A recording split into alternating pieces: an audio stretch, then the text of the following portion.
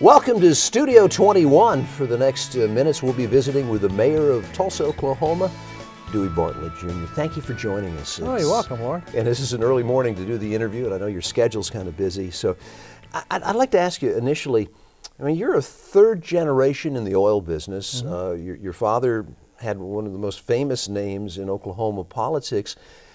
What would you be doing if you didn't have that legacy there?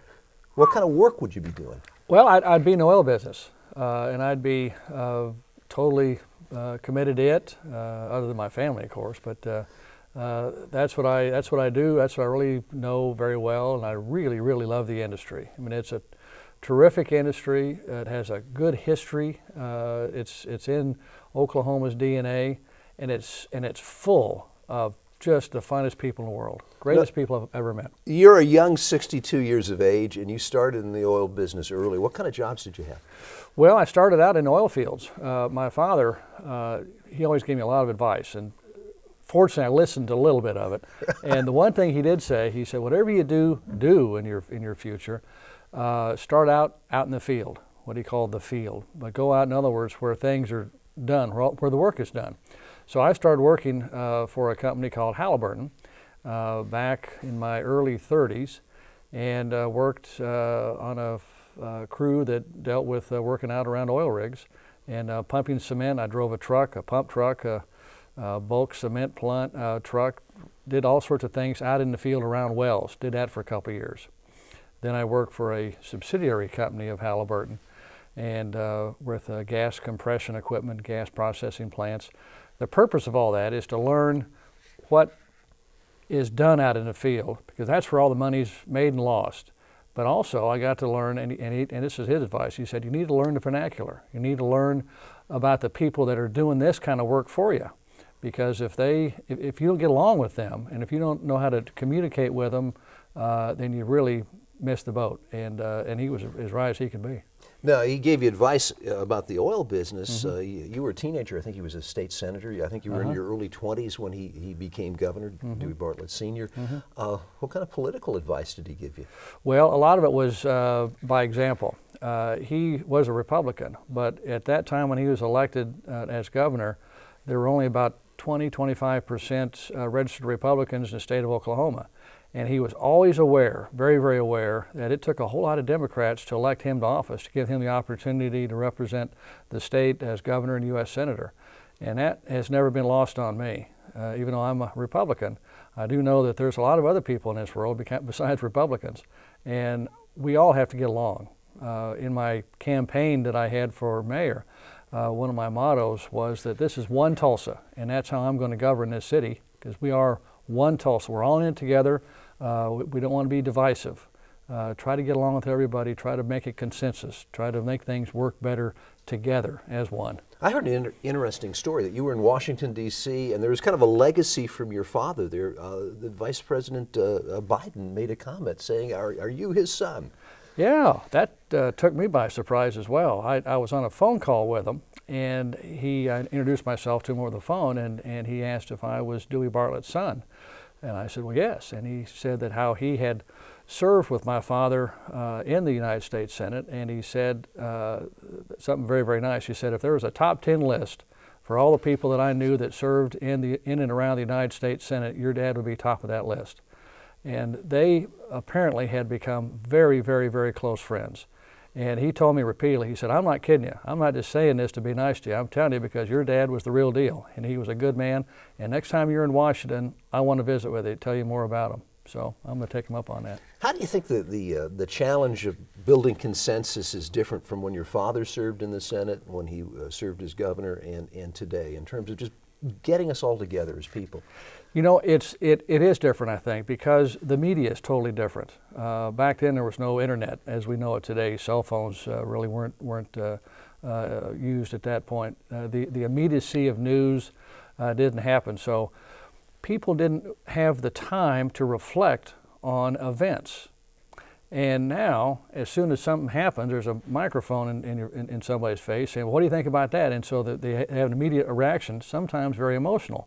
And so there's not a time to think about what I just experienced. And I think that's a real difference in how politics is approached now, the immediacy of the event. And people have a tendency to have an emotional response, I think, and instead of taking a little time to reflect and try to decide, well, maybe what I heard really wasn't quite as bad as I'm taking it right now, and then, you know, that sort of thing. So I think that today that if we all did just purposely put ourselves back a little bit and try not to have an immediate reaction and just ask to think about it for a bit before we react, it might make it a little more statesmanlike in how we approach things. Now, your career in politics is not, it's been a winding road. And sometimes in life we learn a lot by setbacks. Mm-hmm. You had a few elections you lost. What did you learn? Well, it's no fun to lose in anything, but politics, of course, running for office, it's a very upfront, wide open event where everybody gets to see you win, everybody gets to see you lose, and then everybody gets to second guess you. And so it's difficult. It really is to lose campaigns, but it does. I talked to a very good friend of mine after I lost. She said, "Oh, well, just pick yourself up, dust off your suit. There'll be another day." And there always is another day in life, but certainly in politics, obviously there was for me, and an opportunity presented itself to run for mayor, and here we are. Now, you were a council member mm-hmm. at one time, mm-hmm. And because of that, and because of your history in Tulsa, you know a lot about how things are working or should work. Any surprises when you went to that office on the 15th floor down the street? Quite a few surprises. It had different. It had a different feel to it when I was on the council initially. This was 20 years ago. Things had just started. We had the feeling that whatever was good for the city of Tulsa was eventually good for our districts, and I think that attitude has somewhat changed. There's more of a what's good for my district attitude, or what's good for me kind of feeling, which is unfortunate. The council, when I was involved with it, the mayor that was in charge, Roger Randall, then Susan Savage, we really deferred to the mayor because we understood very well that the mayor really is in charge of the city of Tulsa, and that we were there to hopefully give good support, but give constructive criticism if necessary. But we were the legislative body. We approved budgets, but we as a group didn't get real aggressive. And it could have been that was just how we as a group were. Things are a little different this time. I think the last decade or so, the council has become a lot more aggressive, reaching into powers that they, in my opinion, don't have. And so that's probably somewhat of the conflict that we have. I've said, no, I don't think that's where you should be. Well, you also are, in terms of your job, when the election was happening, some of us thought you got to be crazy to want to be mayor of Tulsa, Oklahoma, with the economic times and some mm-hmm. of the challenges that the city is facing. Are you crazy? Some people probably think I am. My family probably wonders occasionally. No, I'm not. And the reason I ran, and the reason I'm glad I'm mayor, is that I bring a business experience to this job. And I think that's very, very important in elected office. We really must have people that have a lot of experience in a business community, that have come up through the business community to make a commitment to do something for the community. And having that experience it's why I'm there. It's really why I enjoy being mayor, because having that business experience is different than many others that have preceded me. Well, how do you tap that business energy? Because we know there's not a lot of budget money out there. How do you tap that business energy to make things happen? Well, I ask a lot of questions. I look for different ways of doing things. I don't look for, well, let's just add on another tax as a way to get out of the mess. I look at the management. There's always better ways to manage a situation than there is to simply add more money to it. And that, to me, is the real advantage of a person that's involved in the business community, that's run their own business. If they're using their own money, they're very, very interested in how that money is managed and used and spent.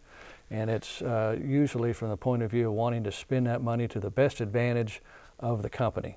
And in my case, I want to see how our money is being spent to the best advantage for the city of Tulsa, for the citizens, for the taxpayers. Now, you're the public face, really, for Tulsa, mm-hmm. but to make things work, there's got to be a team behind there. What are your team members? A former Speaker of the House in Oklahoma. Could you comment on your team and their strengths? We have a great group of people. Former Speaker Chris Benz is a great example. I mean, who better to have on the team but a gentleman such as Chris Benz? And he has contacts with everybody in Oklahoma and in neighboring states, certainly in the political perspective as well. But he also has strong interest in energy, which is a real strong component of what I see as our saving opportunity is in the energy field. That's a real strength of his. He also has good contacts in Washington, D.C. Jim Twombly, he's our former city manager of the city of Broken Arrow for 10, 15 years. I think about a little less than 10 years, I'm sorry. But he's also the city manager of a town in Iowa for about 10 years. He was the assistant city manager in Oklahoma City for quite a while. So he brings management experience from a city manager perspective. That's very strong. Terry Simonson, my chief of staff, he's been chief of staff in several previous mayors, and he's a real student of government, how government works. He's a true visionary in how to make government work better for the people. Lloyd Wright, my press secretary, a very dear friend from many years ago, 20+ years of experience in journalism in the press, but especially in the television media. A lot of experience there. We really have a terrific group of people. Mike Bunny, gentleman that's the head of my economic development team, 30+ years in very top management of Boeing aircraft. Aerospace is another strong component of our economy. He brings great experience in that. That's just an example. We have several people throughout our administration with that type of experience and that type of capability. I'm very proud of them. The qualities that translate to a successful leader, when your dad was in office and now when you're in office, are they different? No, I don't think they are really that much. There's probably different emphasis on aspects of it.